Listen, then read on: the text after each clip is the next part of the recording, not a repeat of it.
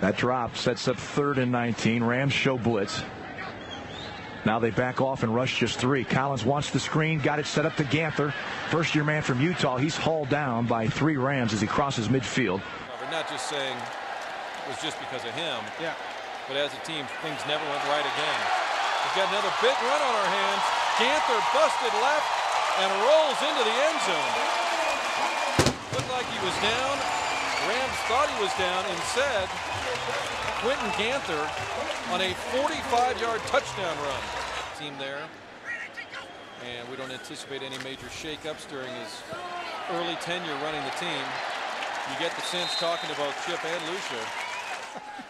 The young kids have no idea what that means. Ganther again, looking for his 2nd touchdown, and he's in.